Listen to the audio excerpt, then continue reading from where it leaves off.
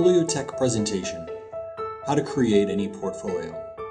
Currently we're on Foliotek's dashboard, and there are a number of different ways to create an ePortfolio. You could click the Create ePortfolio button on the dashboard itself, or use one of the three different methods of getting to the ePortfolio management screen to create an ePortfolio from there.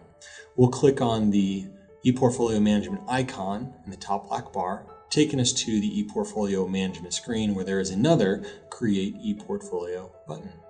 Going back to the dashboard, we'll go ahead and create an ePortfolio from this screen by clicking the Create ePortfolio plus sign. And here you can see we have the standard three-step process for building an ePortfolio. You have a plethora of templates that you could choose from to start off the creative process of building your ePortfolio.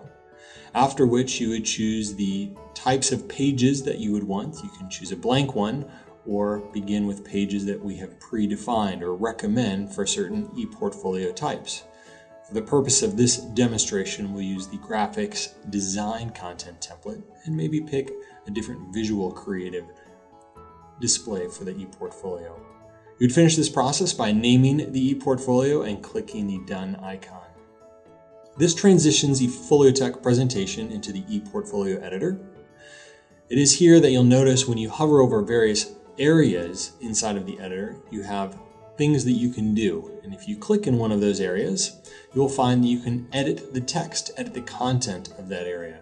So I'm pasting in some content, and once you have some content in one of these content editable areas, you can begin editing it just as if you were in a word processor.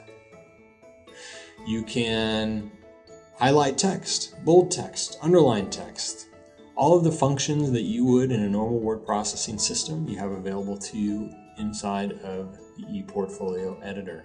Additionally to adding in various formatting, you can create links inside of your presentation that can take you to anywhere else on the web.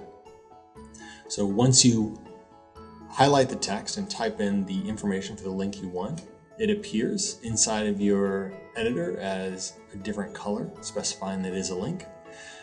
Outside of links, there are all sorts of other things that can be added in addition to the content of your ePortfolio.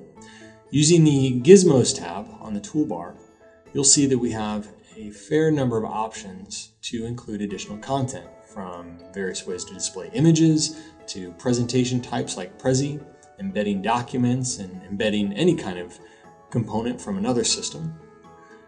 If you've already uploaded files in the Foliotek presentation, you can click and drop any number of file or video that you have already added in the Foliotek presentation, as well as manipulate pages that you've added in, adding new pages, removing pages.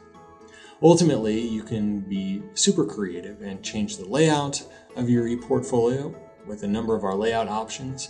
You can change the background from the color that it is, or maybe even choose a background image that you want to apply to your ePortfolio. Finally, if you want to be super stylistic, you can go into our style editor and tweak your portfolio perfectly to your specifications. Finally, you want to save your ePortfolio and share it if you wish.